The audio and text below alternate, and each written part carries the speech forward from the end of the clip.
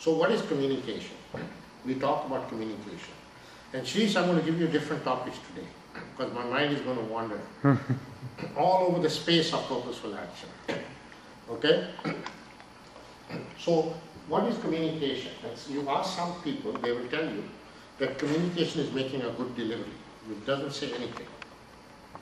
You heard that, and yeah, he has a good delivery, so he's a great communicator. Others will say, very impressive. Another say, what a slick presentation. So are these to you, does it sound like that's real communication? That's a real presentation of communication? Think about it. Does it sound like, that's fluff, no? Yeah. So what is communication? Remember, it's the fifth positive core value in the second principle of purposeful action. Now, for a second, forget everything you've learned about purposeful action or heard about it or read about it, and think that it's all four principles. If you understand the four principles, you understand everything that we are covering in leadership and in ethics. And you cannot separate leadership from ethics or ethics from action. Commitment. No, that is third principle. No, for second principle you have the positive course, communication. First is... You guys got trapped up in four simple things, man. You know why? Because you're thinking too hard. No, you can't look at the book. No, I'm taking my book. I'm not looking at the book. Four principles. Okay. If you guys know the four principles, then you will learn, have known, understood everything we try to teach in these two graduate level courses. Okay? So think of the boat of the navigator. Right? Remember we talked about navigator? I'm going to write something on the board here.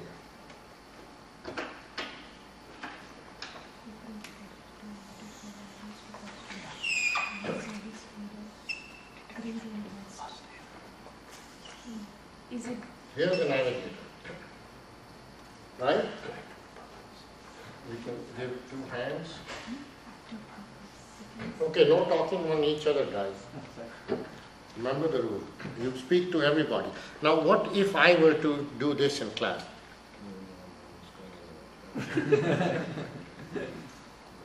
Now, what would you say? This is what I hear. So that's not communicating, is it? So don't do that. Communicate with effect, right? Positive core value. That's not. So now tell me what you were saying to each other. Act with purpose. Then why do you tell me that? And what is that first principle represented by? The first principle of purposeful action is represented by the boat of the navigator. The boat signifies propagation. What moves through the water? It's the hull that moves through the water. That's what it implies, right? So action. And for action, we have the framework for purposeful action. Right, Scott? 12 steps, the framework. So the first principle is first principle. Act with purpose.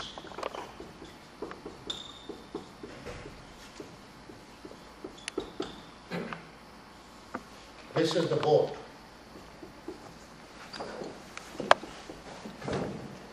What's the second principle? Can the boat move by itself? Can it balance in the water by itself? Balance with others. Balance your actions. Balance your actions. With ethics. Second principle, right? This is your exam, guys. And you guys online, this is your exam. Something like this, no, we go to close book because you're not remembering. I'm surprised. Very simple stuff, guys. The metaphor is there. It's all you have to remember four things. So act with purpose. So the second principle is the oars. Right?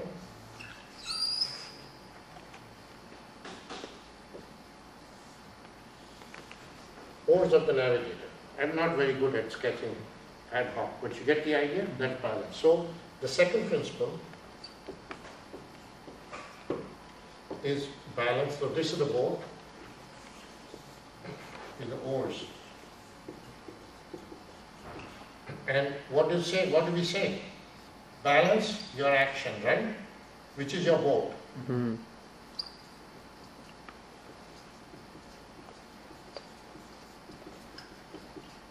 How many sentences have you written in the whole semester on the board? Maybe 2 or 3 sentences. So something special is happening today. I'm writing on the board. I'm usually communicating, communication means, which is the third, which is part of the second principle, means really sharing information in a way that is beneficial, informative to others. You got that, Scott? Sharing information. Now, does that make sense to you?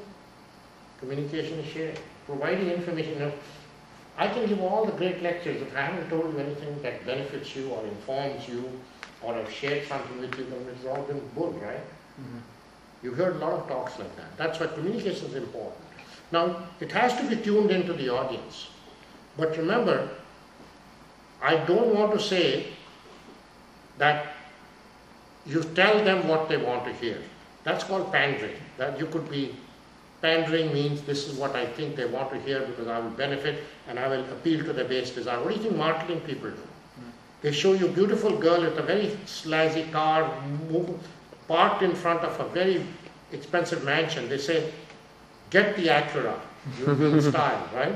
In other words, all the sex symbols, all the flashy symbols, and they show this very nice looking woman, man walking out. He said, get the car that will show you have arrived. That kind of, this is pandering. That's not communication. It's a form of communication, but that's what we are talking about. We are talking about purposeful communication. We are talking about communicating, that's sharing, that's giving. So, balance. Now, this is the 12 steps. We're going to count today. This is 12, right?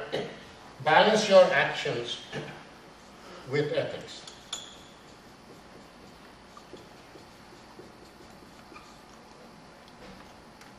Right? And to balance, what do we give you? A core value system, people say, which is positive and negative core values. How many are there? 5 positive. 5 positive, 5 negative. 5 negative. But there are also the opposite of these 5. That is -5 positive. That means the integrity, lack of integrity. So that's really 10, isn't it? Yes. And this is -5 negative. That means lust, you don't have lust, you've conquered. So in a way you could say it's 10 because these are reflections. So you can use this for 10 or you can use for 20 and 12. That's 32 already. See how many little details, but all captured in 4 principles. If you remember the 4 principles, everything falls into place. Now you see what I'm showing you, a learning technique. How do you assimilate? Okay. Next. Relate to others. Manage. This is this, right? Now what else is there? Relate to others. Manage. That's 4. Oh. Third. What is this? Manage you. Currents in the water, right? Managing. Manage your levels of desire. Manage your desires. Control your desires, but manage them. I don't say control, right? Manage is right. So the third principle then, this is the second, this is the first, and this is the third. So action, balance your action, these are the oars, right? The third principle, what is this? This is your reflection. In the currents. And the currents some people have written in the Vedic sages as the currents of desire. You know, currents are like thoughts that flow in your mind, exciting you. Those are currents. Reflection of current. Third principle is manage your desires. And how many levels of desires are there?